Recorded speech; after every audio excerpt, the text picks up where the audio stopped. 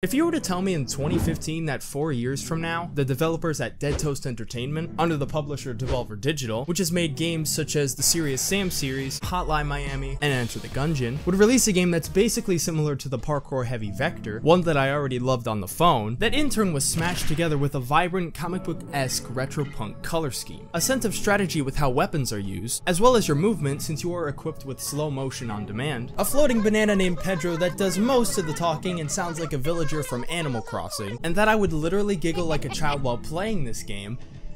I'd probably tell you to go away because I was too busy playing custom maps on Halo Reach with friends that I no longer talk to. While side-scrollers don't normally pique my interest for the most part, the electronic backbeat of the trailer, mixed with incredibly smooth stunts and bullets flying everywhere, made me realize that this would be an experience that I would look forward to for an entire year. Which meant no release date for the longest of time as Deadtoast Entertainment continued to tease this game for about 3 years. When it finally came time to experience it, the anticipation matched, if not exceeded, my initial perspective on the game from the trailers, which is the consensus of most players that had the chance to discover this game. Rightfully so, when the elements used to keep the game from reaching boredom, techniques of the character, atmospheric soundtrack that complements the events, and 5 districts that each introduce a new feature of gameplay, making the overarching wonder of the player's participation unforgettable. Touching on the unforgettable, every single time this game starts to feel like it's becoming slightly mundane, a new element is established to keep it fresh, preventing it from becoming stale since the core gameplay really doesn't change all that much. It paces the incorporation of the new elements in a relatively natural manner, where once you get used to how a level feels, those lessons you've subconsciously learned prepare you for the little changes. These differences are the variations of enemies depending on progression, and that over your span of a playthrough, it becomes more clear that a level of strategy is necessary, especially with the levels where you have to move blocks in a specific pattern in order to progress further.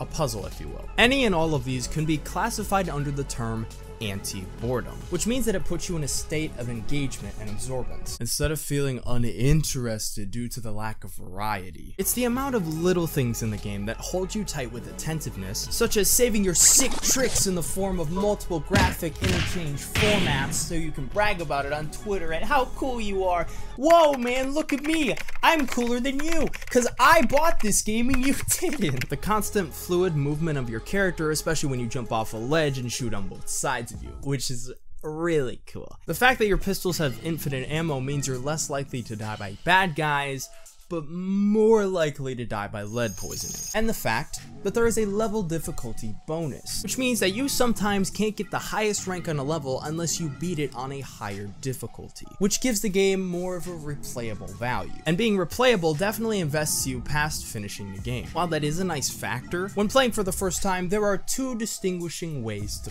play. Using slow motion as the first avenue, it's easier to be strategic with your movement by use of parkour and maneuvering bullets. Avenue 2 encases fast-packed action in a run and gun style, which gives the game a different feel. To test out how a level would be if one didn't use slow motion, to investigate which style of gameplay would be better, especially when speedrunning the game. Without tapping shift, one would realize that there's less bullet strategy involved, and when you spin, it's easier to dodge, but harder to aim. So although it may be fun to see how fast you can finish a level, even though for some reason on the leaderboard it's always some impossible score made by some Japanese person, what's contained in the journey is what makes it enjoyable. And in fact, the longer you play a level, the more enjoyment you tend to get out of it, because half the time you're doing cool shooting tricks in slow motion, which never gets old. I mean, there's a reason why the slow-mo guys are so popular. Now, during the journey of a level, there are many incorporations both with the character and items that spice up the quality of your techniques. Character-wise, you have the ability of doing flips in slow motion, shooting over things without standing, which is something that more games don't have the feature of, so it's nice that this game incorporates a nice in-between.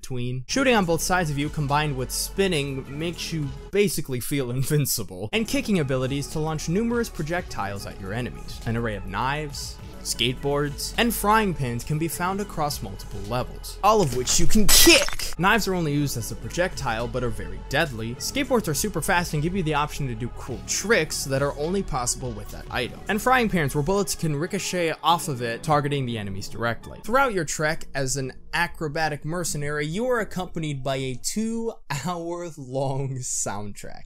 Yes, I am also surprised that it is 2 hours long. At the same time, however, it's no surprise because the soundtrack sounds like one continuous string of a song, since it doesn't sway too much from the electronic vibe it puts out. It mostly consists of bass-heavy yet atmospheric techno beats that adds to the game but doesn't take away from the parkour combat, especially since the music slows down when you're in slow motion. Without the music native to the game, it feels hollow, as if you lost a beating heart of energy. When the beating heart is active in the game's entirety, it's found in 5 districts. Although technicality leaves it to believe that the districts are actually considered chapters, a district is an area of a country or city, so since most of the gameplay takes place in a city, district sounds better.